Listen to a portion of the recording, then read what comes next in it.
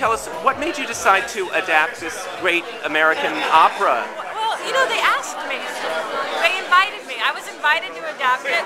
Diane Paulus called me up on the phone, and the artistic director of ART, who's also our director of Porgy and Bess, and she called me up on the phone. She said, "Suzan-Lori Parks, would you like to work on this adaptation of Porgy and Bess with me?" And I said, "How many writers are you asking?" And she said, "Only you." And so I said, "Okay, I'm in." So I joined, and I've had a wonderful time working on it. And without giving too much away before having seen it, but what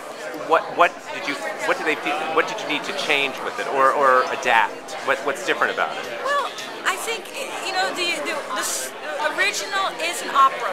Now, if any of you have ever been to the opera, you know an opera is a beautiful and glorious experience, you know, and the songs are beautiful and soaring. So there are so many things. So if you think, okay, I'm going to take an opera and change it into a musical, the requirements of a Broadway musical are very different from the requirements of an opera. So there's lots we had to work with. There's great source material, a brilliant American classic, and so we had great things to work with. Do you have any response to the quote-unquote controversy surrounding the new production? Come see the show. Okay. It's gorgeous. I promise.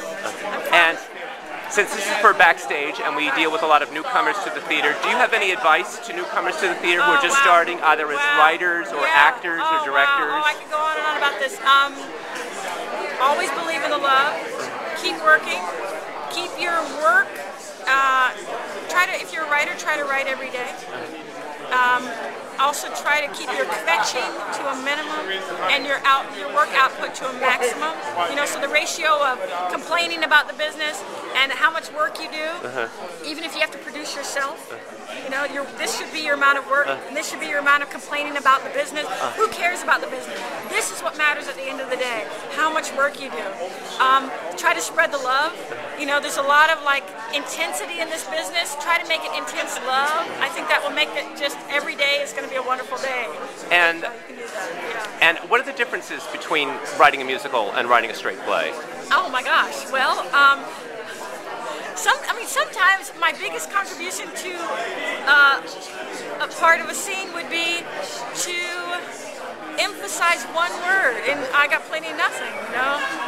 We have a different little, sometimes you have to realize your contributions are very small. But the same in a straight play, where there's no music. Although most of my plays have music in them.